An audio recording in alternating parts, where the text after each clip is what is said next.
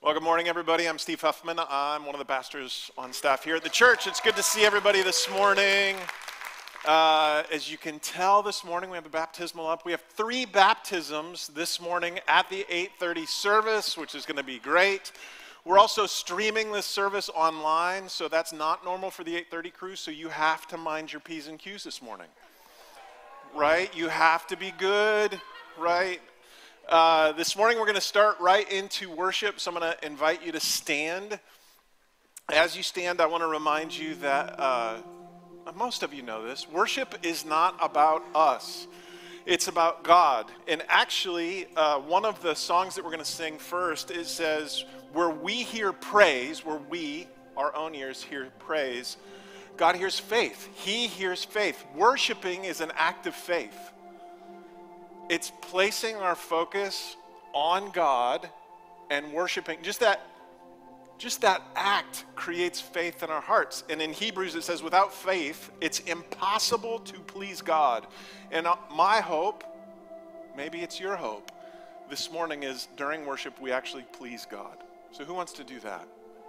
So let's do that. Let's pray and worship, prepare our hearts. So Father, we thank you for today. It is our hope, God, in faith, to worship you,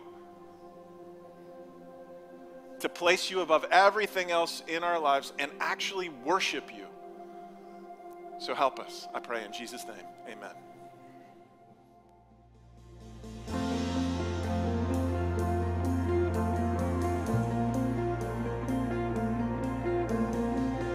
There is a sound I love to hear. It's the sound of the Savior's robe as he walks into the room where people pray, where we hear praises, he hears faith.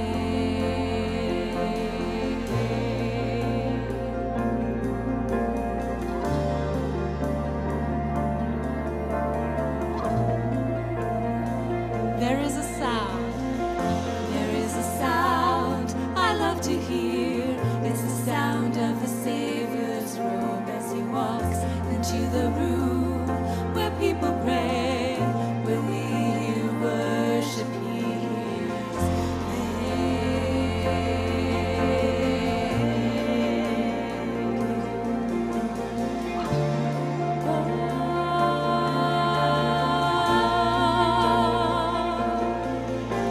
awake my soul and sing his praise aloud, sing his praise aloud.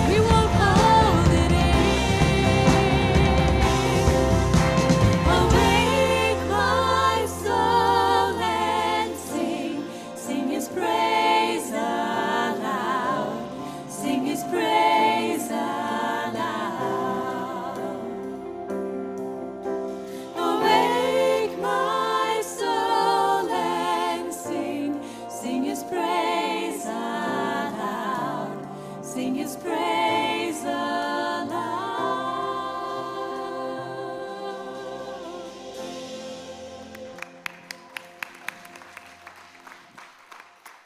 I'm going to invite you to take a seat. We're going to move into a time of baptisms. Here at the Vineyard, if someone's getting baptized, we invite them to share their testimony or their God story. And so I'm going to invite the three folks who are getting baptized to come up. And so we're going to hear just a snippet of their story about them meeting God. So the first one we have is Chase. Everybody say hi, Chase. It's Chase, everyone. Is that too high? No, that's perfect. That's perfect. All right, here we go. Here we go. Okay, don't be nervous. You got this.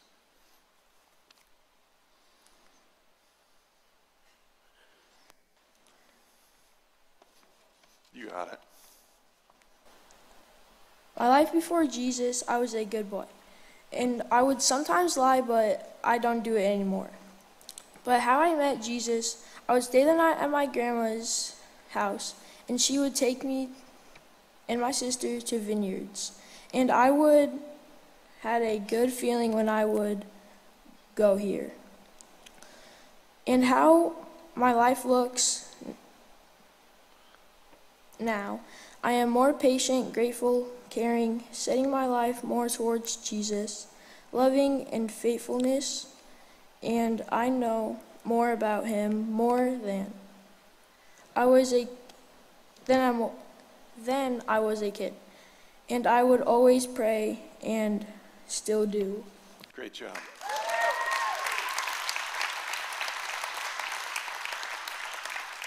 All right, Lexi, come on over. Everybody say hi, Lexi.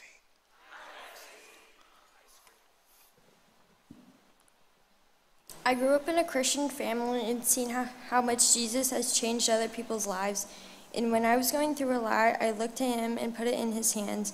And after that, my life got better and noticed a lot of good stuff happening. And that when I would share the gospel, I would get an amazing feeling. And when I struggle, I just give it to him and say, what should I do? And lead me to a good direction and follow him ever since, I have been a strong believer. My life has been amazing. I think it's amazing how much he can change a life and that he can give us faith in every situation that we do. That even during the times when you feel lonely, that you can look to him and remember that Jesus loves you. Wonderful. Jaden, come on over. Everybody say hi, Jaden. Hello, everyone. My name is Jaden, and I'm 17 years old. Some of you have seen me on the stage before, standing in front of you, trying to convince you and myself that I was ready for baptism and ready to accept Christ. Most of my life, I grew up in church, but I never understood what or who God was. I wanted to believe he was real, and I kept going through seasons in my life where I didn't understand if God was real, why he continued to put me through the hard seasons. 3 years ago, I went through a detrimental season and lost complete faith in God. I felt as if I was stripped from my own innocence. I felt unworthy of love. At the time, I convinced myself that I was no longer worthy for God to put his time into me. One day, I decided that it was time to go back to church and give God a chance. Weeks before this, I kept feeling this feeling in my chest, but couldn't quite grasp what that feeling was. I walked in the doors feeling welcomed, but didn't feel like I deserved to be here worshiping and praising God. During the time of worship, I had many emotions running through my mind and my body. For the first time, I felt whole again and couldn't understand why. I felt as if God was understanding the cries coming from my heart and repairing what no one could on this earth. I remember telling myself, this is where I belong.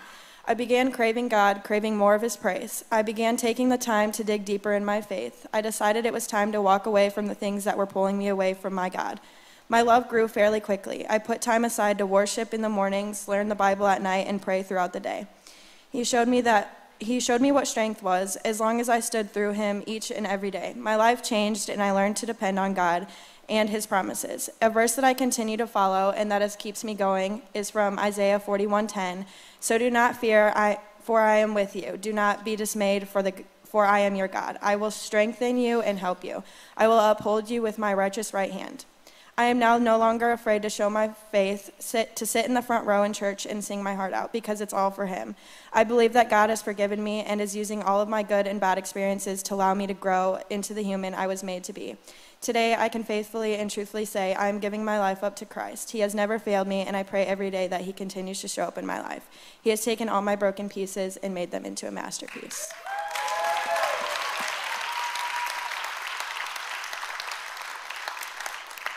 So I'm going to invite the three of you to come over near the baptismal. Here's what's going to happen. As they walk over, a couple of staff members will get in the tank, and each one of them will come in, and they'll be asked 3 questions. They've been asked these before, but we asked them during baptism. And the questions go something like this. Do you believe that Jesus Christ is the Savior of the world? To which they've answered before. They'll likely answer again, yes. And then we'll ask them the personal question. Is Jesus Christ your personal Savior? And then we'll ask them, to the best of your ability, for the rest of your life, will you follow Jesus? And then they'll baptize them in the name of the Father, Son, and Holy Spirit. And so as we prepare that, let's pray. So Father, we thank you for stories of lives changed.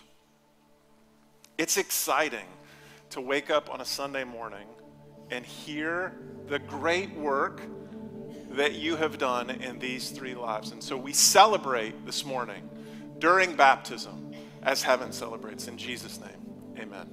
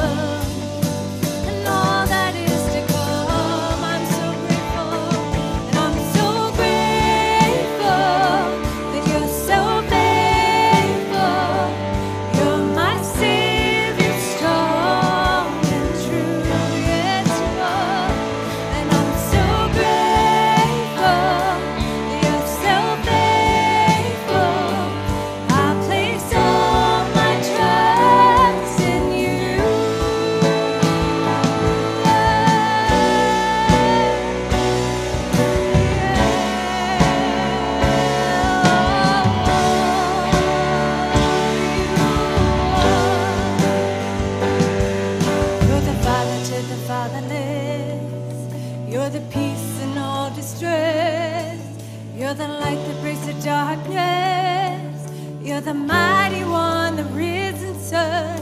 You're the Savior to the drowning. I was lost till you found me. You broke the chains that had bound me. You're the mighty one, the risen Son. You're the Father to the fatherless. You're the peace in all distress. You're the light that breaks the darkness. You're the mighty one, the risen Son. You're the Savior to the drowning.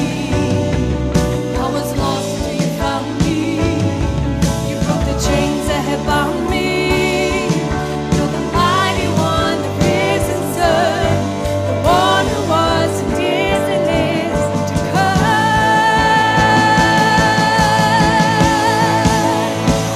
And I'm so grateful that you're so faithful. You're my Savior, strong and true. And I'm so grateful that you're so faithful. I place all my trust in you. You reign above it all. You reign above it all. And over the universe and over every heart, there is no higher name. Jesus, you reign above it all. Let all of heaven and the earth erupt in song, yeah, and sing hallelujah to the everlasting world. There is no higher name. Jesus, you reign above it all.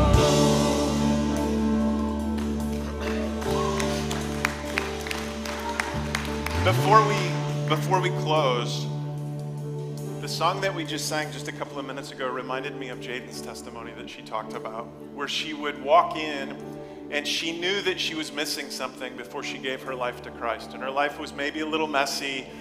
And I just felt a tug this morning that there might be someone or a few people this morning where when you heard the testimonies, maybe even Jaden's or someone else's, that you had this realization that what you were trying to fill your life with to find joy isn't working, and today is an opportunity to find Jesus that will bring the joy that you've been missing.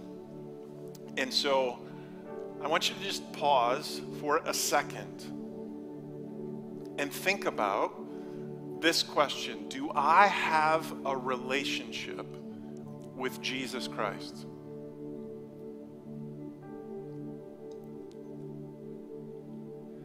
And if you can honestly answer that question, maybe not, or you're wondering, I'm not so sure, we're going to sing just this last song one more time. And I'm going to invite you to move, which means you actually have to nudge somebody, and go over to Pastor Keith under the cross over here. And he will just talk to you for a few minutes about that. And so I'm going to pray. And if that's you, you should move this morning, because it's an invitation to a new life with Jesus. So let me pray. So Father, I pray this morning, if there's someone in the room that is wondering, or maybe they know they don't have a relationship with you, would you help move them? I pray that the weight that would tell them to stay put would go in the name of Jesus, and that there's freedom to move towards you this morning. So let's go back into this last song just one more time. And if this is you, you should move. In Jesus' name, amen. Let's sing You Reign Above It All. You reign above it all, you reign above it all.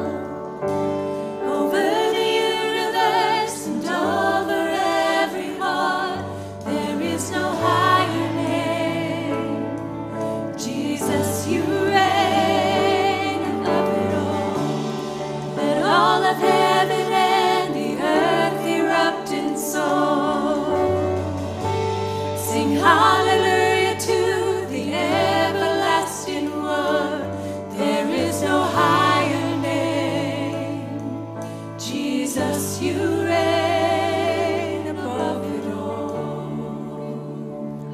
might be one more person, maybe not, but might be one more person in the room you're wishing that you went over.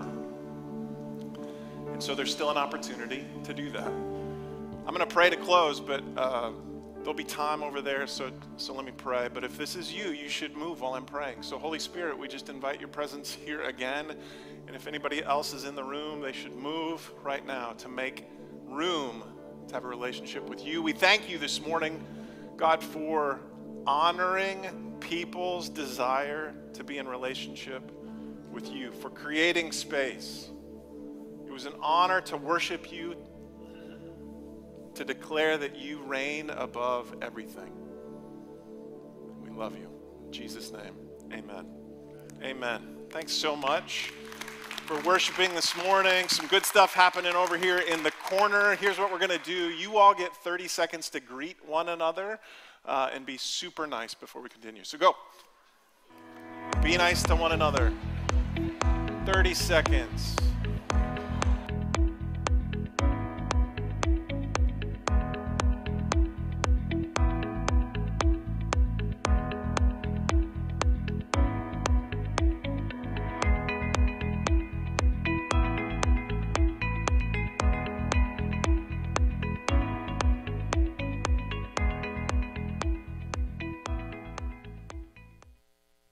Hey everyone, I'm Abby Hooten. And I'm Elena Clark. We're both on staff here at the Vineyard, and we're so glad that you're here today. If you've not yet filled out a Connect card, you should. It's one of the best ways to get connected at the church. If you're on site, the card is in the seat back right in front of you, and you can drop that off at the Welcome Center in the atrium. Or you can simply scan the QR code and fill it out electronically. Ladies, when do you feel most refreshed? Maybe it's relaxing at a spa, or spending time outdoors in nature, catching up with an old friend, or maybe even just finding those still, quiet moments throughout your day. When's the last time you invited God into those moments of refreshment? This weekend, I spent some time going to a couple places where I knew the Lord was working and moving. And after spending the afternoon there, I left feeling so refreshed. And it's because I intentionally spent time with the Lord, and in those sweet moments with God, I always leave feeling better. Now, whether that comes easy to you or not, it may be helpful to know that God says He will refresh the weary and satisfy the faint. And that's what we're hoping for next month's Refresher. We're trusting God to refresh our souls while we set aside time to connect with God and other women through worship, teaching, a meal, and conversation. So if you relate to feeling weary or faint, you're not alone. And if that isn't you, you probably have some good practices in your life that many women would love to learn from. Either way, sign up to attend. You can do that and learn more about Refresher in the Vineyard app, or stop by the Resource Center in the atrium today. Whether you have a little child or you're a young family new to the Christian faith, child dedication can be a step in building your family's spiritual legacy. At the Vineyard, child dedication is a parent's public declaration to raise their kids in a Christian home and teach them how to have a forever relationship with Jesus. So if you're interested in making that commitment, your next step is to sign up for one of 2 parent class options coming up in the next 2 weeks. There you'll receive tons of helpful tips and scriptures to help guide you in parenting, including ways to pray for your kids both now and for the future. We're about to move into our message time. So before we go, for those on site, if you kept your cell phone on, we ask that you turn that on silent now. And if you chose to keep a child with you and they get too restless, we ask that you take them out in the atrium where you can still watch and listen to the message out by the fireplace. Thanks, Vineyard.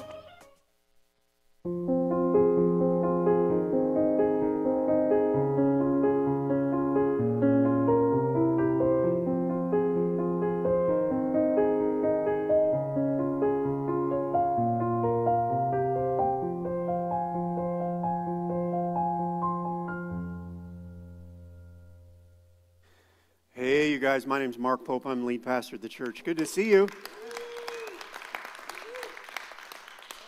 I like testimonies and baptisms. I like them. Before we pray for the offering, just want to say thanks for your generosity towards the church. I was just thinking yesterday of some of the things that happen around the church regularly, things that are happening kind of now. We got a team coming back from India, doing a mission trip over there.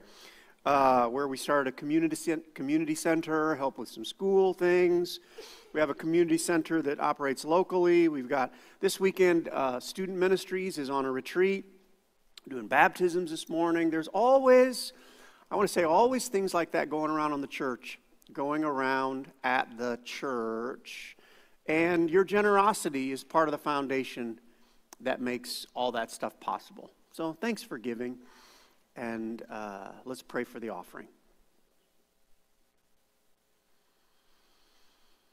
Father, we give to you, some of it's just out of pure worship.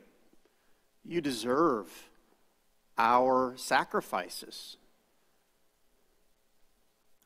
We also give to you, many of us give to you, because we just want to be part of what you're doing. And so we hope that our offerings are honoring to you this weekend, whether we give through the boxes or if we give electronically.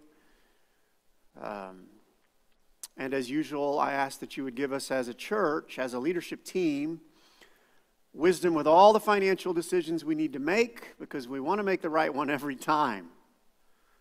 We'd really love to do that, because we want to be great stewards of your money, and we want to see a ton of ministry happen. So we pray these things in Jesus' name. Amen. If you have a Bible, we're going to be in the Gospel of John, which is the fourth book in the New Testament. If you're new to the Bible, welcome. Glad to have you. The Bible is kind of split into two halves. There's the Old Testament, which is before Jesus came and walked on the earth. Then there's the New Testament. And the New Testament starts with 4 books, Matthew, Mark, Luke, and John. And all of those tell the story of the life of Jesus. So we'll be in the book of John, 4th book in the New Testament. To get us started, story. I have 2 daughters, and both of them in the last few years got married. Here are pictures of my daughters, and they got married. And one of the things that I decided to do as a dad before their wedding day is I would write them or share with them kind of like a final dad love letter to my daughters before they, entered into this covenant with their husbands. Seemed like a good thing to do. I can describe for you, on the right is my daughter Leah. Many of you know Leah. Mostly how my amazing plan worked out was the day of her wedding, I tried to tell her really important things that I had notes in front of me. But mostly, I just cried. That's all that happened. I began with something like,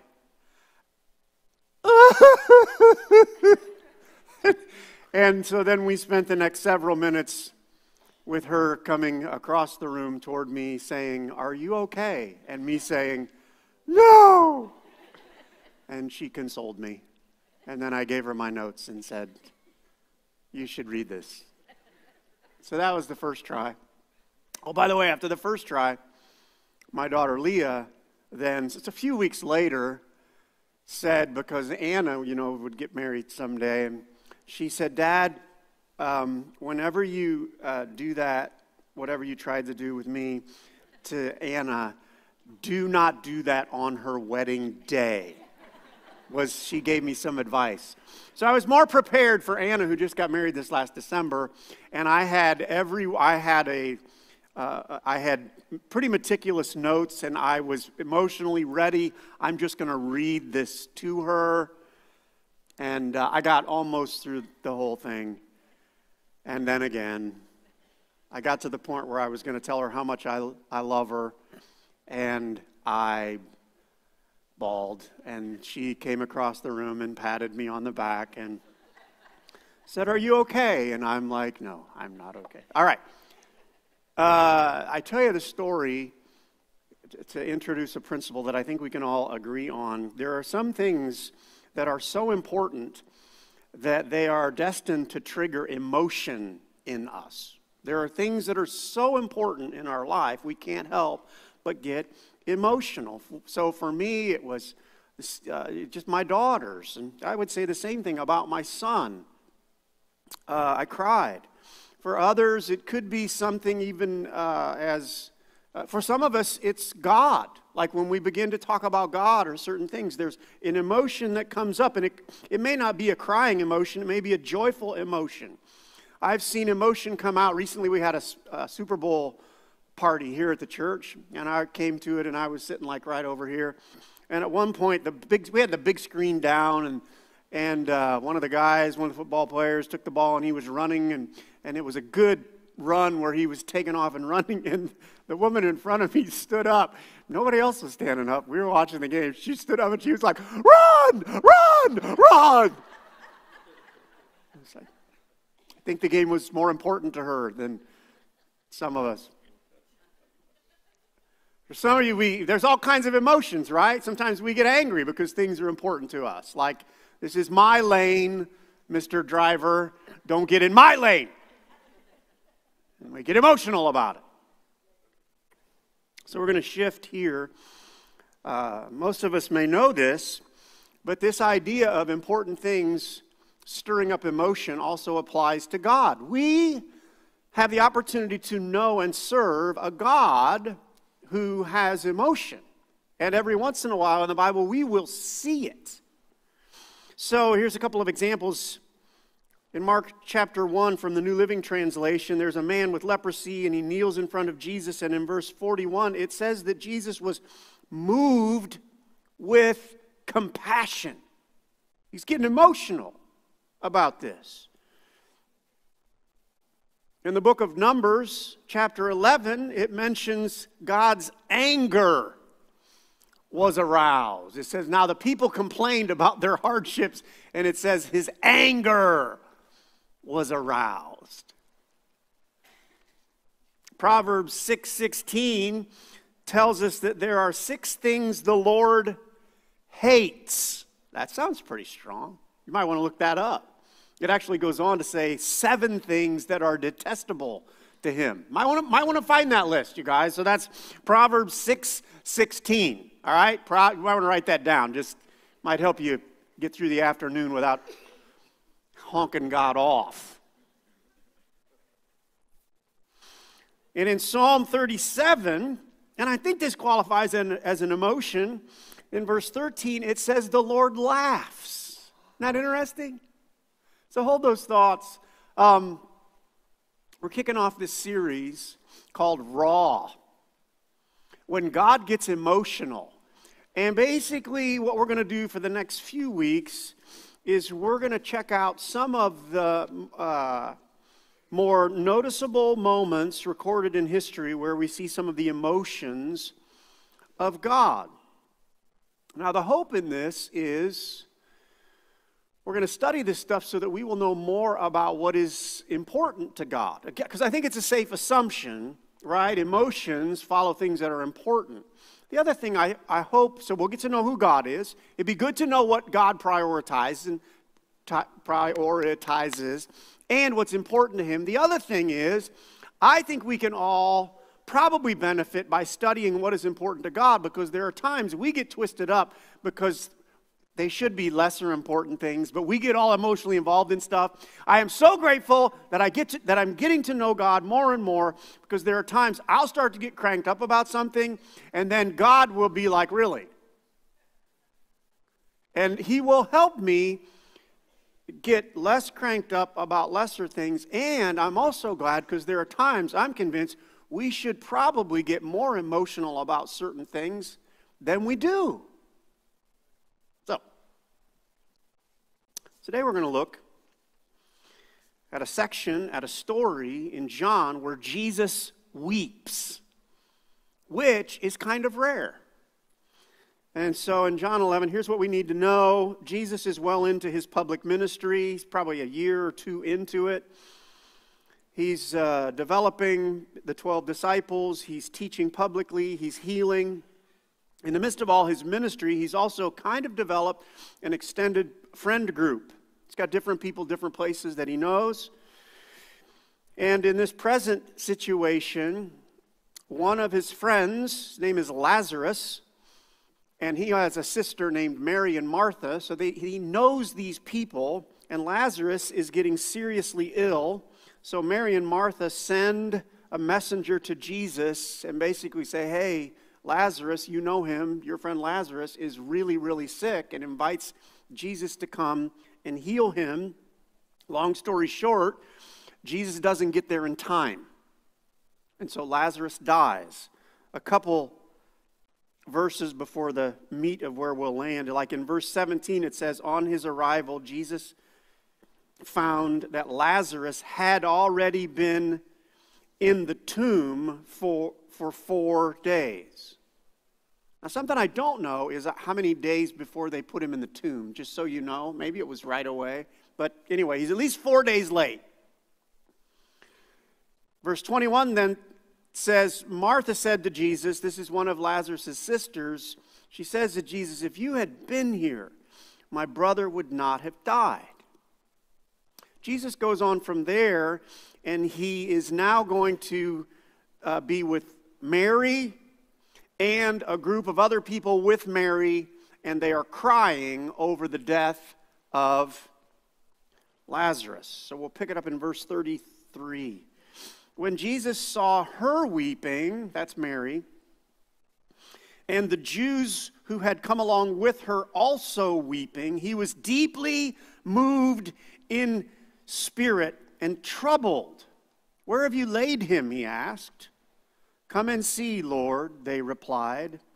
And then verse 35 is actually, I believe, the shortest verse in the whole Bible. You guys ready? Jesus wept. Then the Jews said, see how he loved him? But some of them said, could not he who opened the eyes of the blind man have kept this man from dying? A couple more verses. Jesus, once more deeply moved, came to the tomb. It was a cave with a stone laid across the entrance. Take away the stone, he said. But Lord, said Martha, the sister of the dead man, by this time there is a bad odor, for he has been there 4 days. Then Jesus said, did I not tell you that if you believe, you will see the glory of God? And to finish the story, Jesus raised this man out of that tomb, out of the grave. Title of the talk is Jesus Weeps. And I want to explore the question, what's he crying about? Like, what stirred him so much? Why did he get emotional in this situation? So let me pray, give you some ideas. Father, pray for today. I pray for the next 6 weeks that you would expand our understanding of things that you're passionate about, and that those things would affect us. I do confess, Lord, that I'm not sure, no, that's not right. I'm pretty sure, Lord, we could use some help prioritizing the most important things. So in the next few weeks, would you help us learn more about your priorities so that our priorities might be more aligned? And I'm sorry folks, I'm just praying for a while because I just feel like I should pray for that. So. God, we're kind of messed up emotionally in our culture. We could use some help knowing when to have more joy, knowing how to have joy, knowing what things are worth crying about. And so we just confess our need for you to be our teacher and our developer. Make us more like you. In Jesus' name, amen. All right, a couple things today. Are you ready? A couple things you can write down. Anybody ready? Just need one person to respond. Appreciate it. Here's the first thing. Jesus cried about others' emotional pain. Others, what we're going to call emotional pain. I don't think this point will be too hard to follow. Emotional pain. Verse 33, Jesus saw her weeping. I think that was Mary. And the Jews who had come along with her also weeping. And then it says he was deeply moved in spirit and troubled. So I think what happened here was, of course, he sees Mary. And he likes Mary. Mary's a friend. And so she's crying. And then he looks around, and then there's more people crying. And have you ever been part of a cry fest where like someone's crying and then someone else cries, and all of a sudden you feel like you're going to cry because crying seems to be the thing to do. So some of this is happening in Jesus, which makes sense to us. Have you done it? I was recently, during the baptisms this morning, testimony and baptisms. When one of them was sharing the testimony, I think it was Jaden, I'm over there going, because I'm again, I hope nobody starts crying in here because I'm about ready to bust out crying. Have you ever made the I'm almost crying sound where you try not to cry and then it starts to come out cry? I was at a movie recently, and I'm going to promote this movie. It's called Jesus Revolution, and it's a story about when God was doing some great things. And so I'm at this movie, and there were some testimonies in the movie. And I'm sitting there, and someone was talking about how much, Jesus has changed their life. And I don't know why. I start tearing up in the movie theater, and I'm like, oh, no, here we go. And I actually made a sound in the movie theater, almost crying. And then, you're stuffing it all in. So somewhere in there, Jesus has got all this going on, and Mary's crying, and the Jews are crying. I just thought of this last night when I was thinking about it. And Jesus just goes ahead. Like, I'm sure he had the capacity and the power to stuff it, but he didn't. He just cried along with them. Just so you know, this compassionate connection to people who are hurting emotionally, it's part of who God is. Some Bible verses. In Psalm 34, it says, the Lord is close to the brokenhearted. Goes on to say, and saves those who are crushed in spirit. In Mark chapter 1, we already looked at this. There's a man with leprosy. By the way, leprosy, horrible disease. Won't go into all the physical things. It would have affected this man physically and socially, because you couldn't live with a whole bunch of people if you had this skin disease. So he comes to Jesus and he kneels in front of him. This guy's hurting, right? And it moves Jesus. Another story to explore in Luke chapter 7. What's going on here is one of the Pharisees invites Jesus to have dinner with him. So pretty much it's going to be I'm thinking it's going to be a fairly pretty people dinner party. Pharisees were pretty well off. They had structures in their lives. They would have been recognized in the community. So in this place, there were probably quite a few people who had it together, at least on the outside. So into this setting, in verse 37, it says, a woman in that town who lived a sinful life learned that Jesus was eating at the Pharisee's house. So she wasn't an invited guest. She sneaks in. And in verse 38, it says, as she stood behind him, that's Jesus, at his feet, weeping. Everybody say weeping. Weeping. She's the only one in the room weeping. She's not trying to keep it together. And then she began to wet his feet with her tears. Now, this is my take on this situation. You got a large group of pretty people versus one broken person. By the way, side note, if you live, it says she's lived a sinful life. There are consequences, hopefully we can admit this, there are consequences for a sinful life, especially, can I talk about lifestyle? If you live, most of us, maybe some of us have seasons where we lived far from God in the midst of sin. Things get ugly in a sinful lifestyle. We think, oh no, this is going to be good, but repeated sin increases pain in our life. If you've ever been in the midst of sexual immorality where you're like, oh no, sin lies a lot. It says this is going to be a riot. And it may be a lot of fun for a little while, but over a time, the accumulation of sinful activities ends up creating pain. You think, well, I thought this would be a good idea, but now that I've, done this thing 40 times, I just hurt in here. Does that make sense? It's the same way with, it's not just like sexual immorality, but greed. Man, you go after it and you go after it and go after it. Eventually what comes is I thought that this would work. This is not working.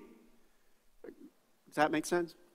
So this woman had lived a sinful life, and now she's there, and all the pain is coming out. What I notice about the text is, if you read the rest of the story, Jesus connects and has more affinity for this woman than all of the pretty people in the room.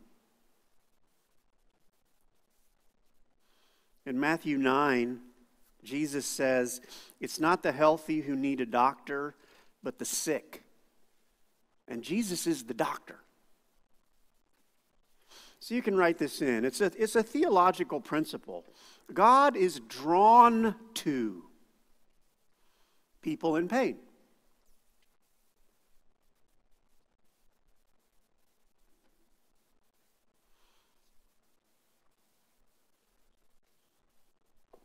So how do you apply this concept into our lives? I've got 3 questions that might help. The first one is this: am I sharing my pain? And I'm not talking about sharing it with other people. Sometimes I think that's appropriate. Am I sharing my pain with God?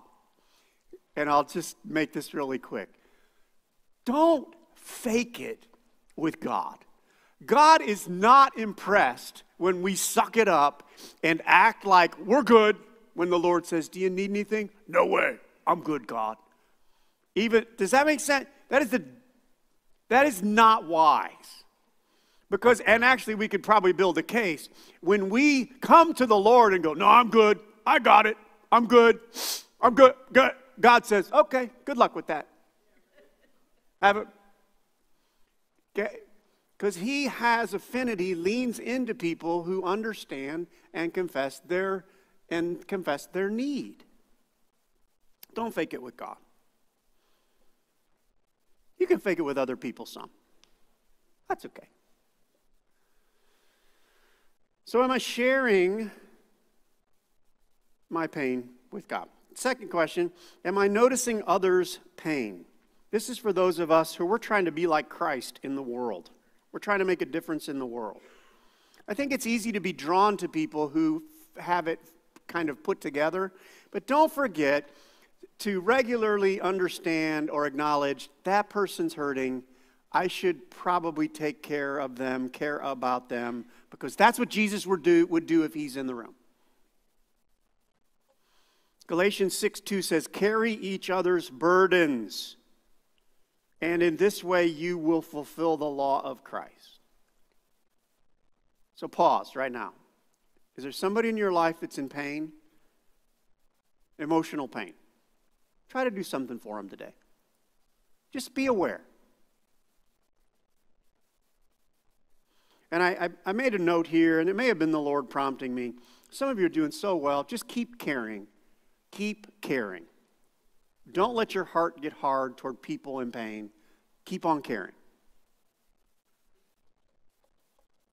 Okay. The last question to finish up this point is, am I promoting God to those in pain? Am I promoting God? This is just an evangelistic question. Don't forget, many people, I would probably argue most people, come to Christ in the midst of some pain or discomfort, and then someone says, have you thought about Jesus? Have you brought God into that circumstance? Can I invite you to my small group, to our church? God is, right? We should be helpful, but God forbid we just help, and never get them to the Savior, because the Savior's the one who can really help. Just a reminder, if someone's hurting, it's a great open door to say, have you considered Jesus Christ? Can I pray for you? Those kind of things. So the first idea is Jesus cried about others' emotional pain. One more. Jesus cried about people doubting his heart. Doubting his heart. Now you might have to work a little bit to stay with me on this point. When I talk about his heart, I'm talking about his motives or whether he cared. So let me give you a word picture, then we'll get back to the text. I have had for years a prepared parental speech for my children that I never got to use.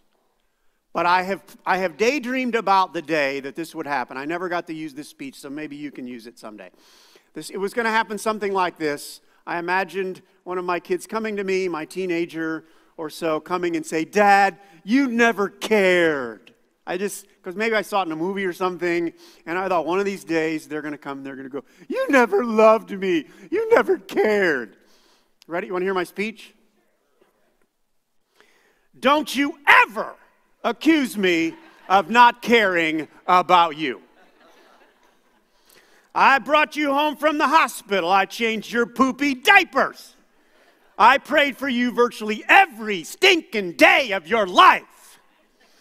I've sacrificed, my wife and I, tens of thousands of dollars for you and your education and your clothes.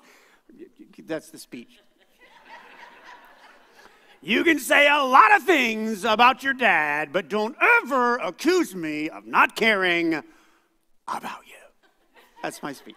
Prepare that. Get it? Now, wait. Yeah. I don't think I'll ever get to use it. Probably now that I've done that, one of them will come to me and go, "Dad, you never cared." And bam! Now, why did I share that? Because the idea of telling me that I have not cared or accusing me is offensive to me, because have I been perfect at those things? No. But that, So if we get back to the text, pay attention here. So in verse 36, it says, the Jews said, they're talking about Jesus, "See how he loved him? But some of them," there's this group of people, they say this, "Could not he who opened the eyes of the blind man have kept this man from dying?" Now, this is my interpretation of this. They're going, "Don't you think he should have? I don't think he really cared. He's this miracle-working guy. Apparently, he really didn't care enough about Lazarus to show up." Now, right after they say this, it's the next verse, and here's what it says. Jesus, right, once more deeply moved. This is my interpretation. This gets into Jesus' emotions. And if you explore that word, Jesus does not become, he's not about to cry. He doesn't get sad. This once more deeply moved, we'll put the definition up on the screen. Look at this is what's going on in Jesus' soul. It's to be moved with anger. It's to admonish sternly. It's to express displeasure. And literally, it means to snort like an angry horse. He is honked off inside. So this next one is a fill in the blank. I don't think it's perfect. But it's something like this. Jesus does not like to be accused of failing or being unloving or not caring. By the way, Jesus could have a prepared speech, right? Son of God. He could say, "I left heaven. I've been traveling around in this human body. I've been serving people day and night for the last year and a half. I've been staying holy my whole existence so that I can die on a cross for your sin. I've healed thousands of people now. Don't you be standing off to the side questioning whether I care or not." I think he's offended. And just to add to this, if you can hang in there, Jesus then does what I would call one of the most flamboyant miracles in the New Testament. So let's dive in to the rest of the story. Jesus then, it's after this, he gets all cranked up and he says, take away the stone. And they say, "I'm not sure that's a good idea. It's going to smell. It's been in there 4 days." He says, "Take away the stone." And then in verse 43, this is unique because most of the time when Jesus would do miracles, some of you know this, he would tend to do them quietly. If someone was sick, he would go there. There are times he would go into a person's room. He would keep everybody else outside. He could have, been all big, but most of the time, and sometimes he would even say to someone when he'd healed them, he would say, I healed you. Don't tell anybody. He tended to be a quiet miracle worker, but not today, not in this context, because it says in verse something right there, it says Jesus, right? They take the stone away. He doesn't go into the tomb. He stands out there and he yells, he cries out. He called in a loud voice, Lazarus, come out. How many of you know everybody's watching, right? They're all looking at the hole in the rock thinking, are you kidding me? Then Jesus comes, then Lazarus, right, comes walking out. Take some time and think about what that'd be like. Lazarus, like, holy, like, wouldn't that be crazy? Okay, never mind. It's just fun for me to think about. I thought this down. I thought about this. I wrote it down, not a fill in the blank. But Jesus responded to the skeptics by showing off. Maybe. A little bit.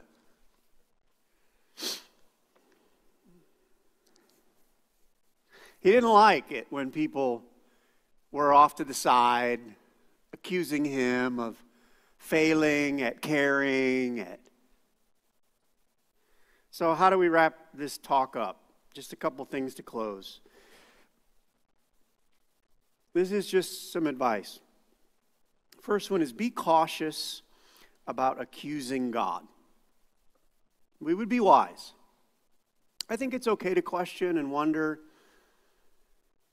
but we should be cautious about accusing God of not caring. By the way, if God does nothing for me the rest of my life, he has already proved his love for us when he sent his son to die on a cross and to raise from the grave, okay?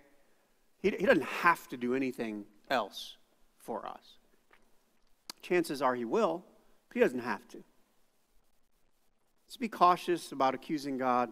And then with this whole picture in mind, this whole story, we should still be eager to bring him your brokenness. We should bring him our brokenness.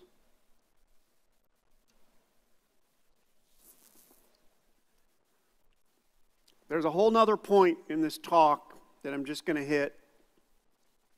Just a reminder, this last picture of Jesus, he raised a guy from the dead.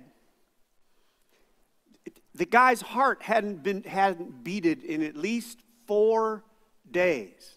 How much rigor mortis is in that body? The decay process has already started. There is nothing that Jesus can't speak to. You can think, well, this is dead. Oh, there's no way that's coming back to life. Oh, there's no hope in this situation. I would say, wrong. Wrong. Because of who Jesus Christ is. He can speak to dead things. Dead, cold, hopeless things. And those things can come back to life. So it's just a good reminder for us. So if you've got something that's dead-ish, you think, oh, this is dead. Oh, my emotional life, it's dead. I'm just going to be sad the rest of my life. You know, my relationships, no way. I haven't, We consistently get in the presence of God, things come to life. Why don't you stand and we'll close.